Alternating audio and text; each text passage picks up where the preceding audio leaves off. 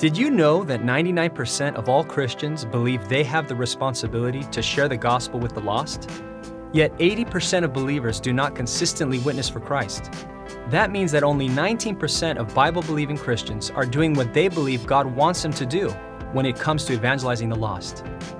So why should you, as a Christian, share your faith? Here are 10 reasons. You should share your faith because Jesus commands you to. In Mark 16:15, Jesus said, "Go into all the world and preach the gospel to every creature." That means you should share the gospel with your family, friends, co-workers, classmates, neighbors, and even the clerk at the store. God doesn't want people to perish. Peter wrote that the Lord is not willing that any should perish, but that all should come to repentance. Do you want those people whom Jesus died for to perish forever? No, and neither does the Lord. So share the good news with the lost. People don't get saved without hearing the gospel. The Apostle Paul wrote to the Romans saying, "How then shall they call on him in whom they have not believed? And how shall they believe in him of whom they've not heard? And how shall they hear without a preacher?" That's where you come in. You should evangelize because it demonstrates God's love for the lost. Do you realize that God so loved the world that He gave His only begotten Son, that whoever believes in Him should not perish but have everlasting life? God loved you so much that He sent His Son to die for you. Then He sent someone to share that good news with you. Now He wants you to share His love with others. The unbelieving world is condemned apart from faith in Christ. John 3:18 says, "He who believes in Him is not condemned, but he who does not believe is condemned already, because he has not believed in the name of the only begotten Son of God." You have the power to share a message that will pardon someone from the condemnation of an eternal death sentence.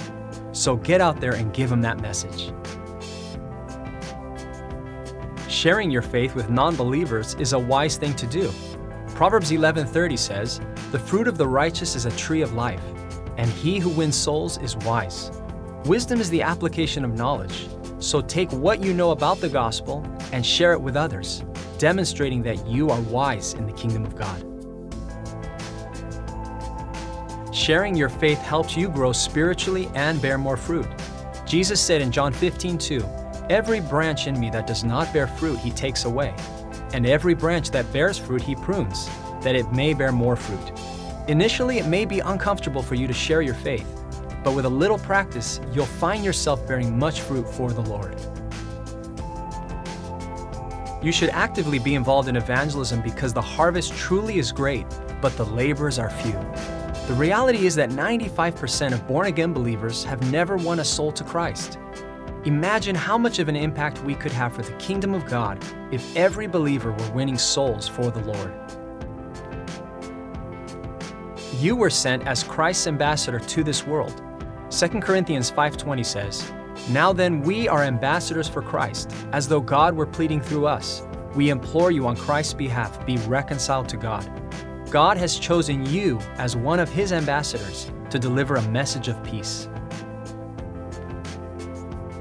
Seeing the lost come to faith in Christ brings joy to God and to us as Christians. In Luke 15:7, Jesus says, "I say to you that likewise there will be more joy in heaven over one sinner who repents than over 99 just persons who need no repentance." One of the greatest joys in life is leading someone to faith in Jesus Christ. So bring joy to the heart of God and to yourself by sharing the gospel.